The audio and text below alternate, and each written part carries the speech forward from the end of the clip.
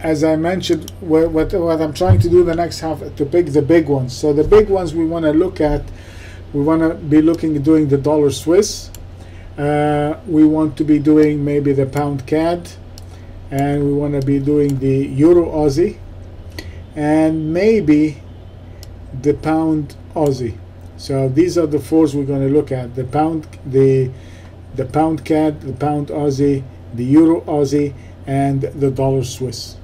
We can also look at the Aussie Swiss, and we can also look at the CAD Swiss, which I think would be better also to look at all these, because again we're shorting the Swiss across the board.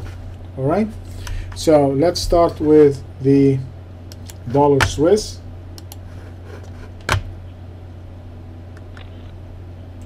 And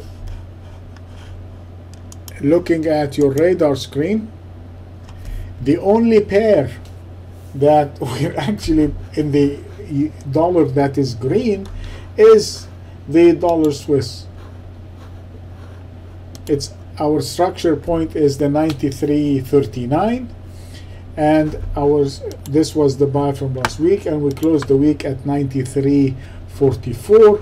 So this makes our short trade easy. That, oh come on, stupid trade station. So as you can see on the daily chart,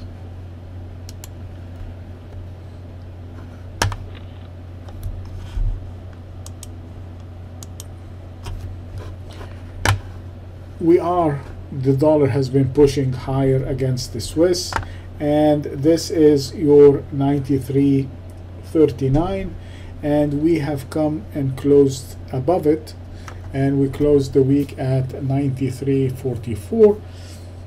So our bias, we're looking for the trend to continue higher. The next significant point is the 94.20, which we're only about 80 pips away from that, which is good.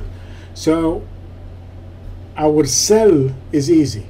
We know we're above the 93.39, so we're basically buyers. We're going to find a place to buy, but we know exactly where we're going to sell, because as soon as it goes below the 93.39, this is where our bias flips. It's like the 131.99.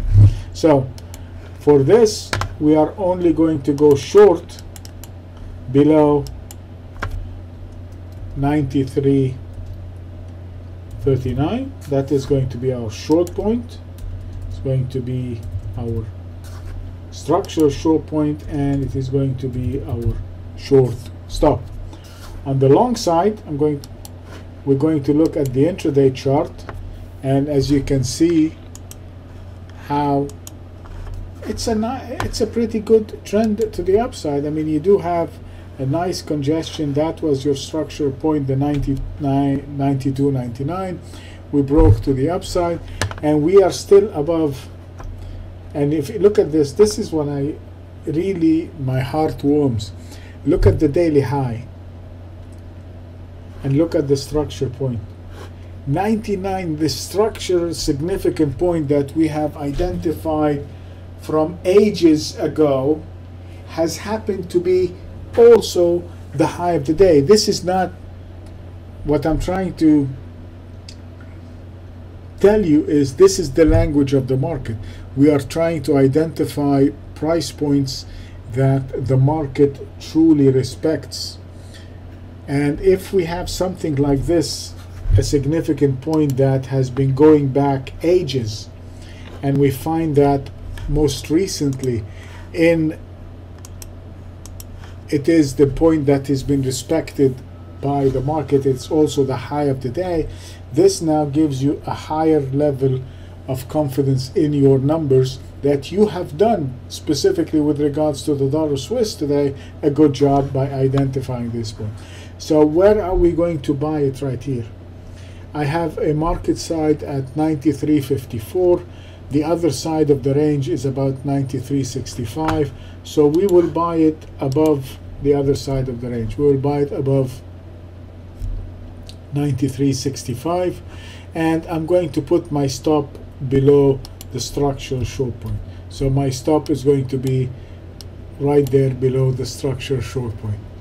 Okay, and so for the dollar Swiss, I am buying it above 93.65.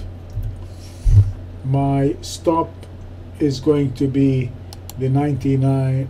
My structural long point is going to be the 94.20, and my stop is going to be the 93.39 for both my long and my short position. So for the dollar Swiss, we are going to buy it above 93.65.